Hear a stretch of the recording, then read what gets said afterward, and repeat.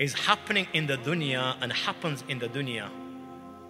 All these calamities that you and I see, whether it's in the form of hurricanes, whether it's in the form of tornadoes, whether it's in the form of landslides, whether it's in the form of earthquakes, all this bloodshed, whatever we see in terms of calamity, what is the biggest cause of these things?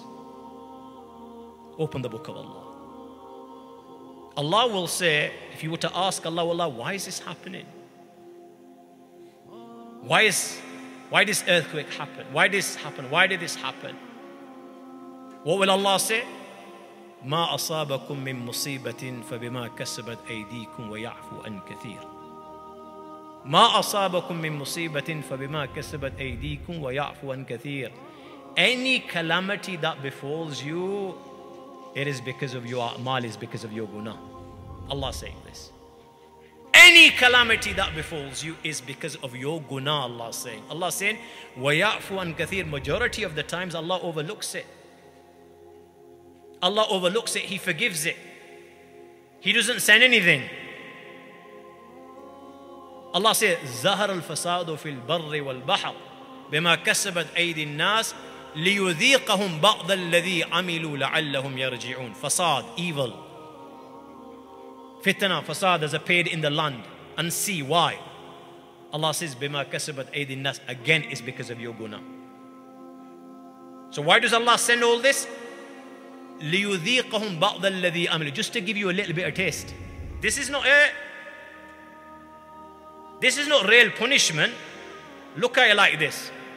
You've got a 6'6" guy and you've got a little kid in front of him, 3 years of age, and that little kid's done something wrong.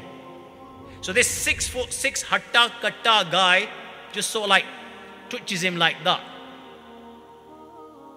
Don't do it again. Is he punishing him? He's not punishing him. That's not punishment for what that guy can do. If that guy were to hit him one, just give him one, he'd sink in the 7th earth. That's the strength that He's given him. So what you see in terms of calamities, this is not real punishment. This is not. Ask Qarun.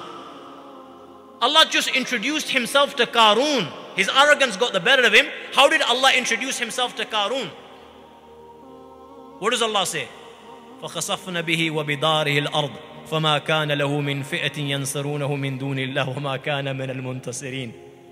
Down he went, down his palaces went, and he's going down, and he will keep on sinking right till the day of judgment. This is just Allah introducing Himself. This is just Allah introducing Himself. You know, like that 6'6" guy just touching that little kid like, this is just Allah. This is not even punishment. This is not what Allah can do.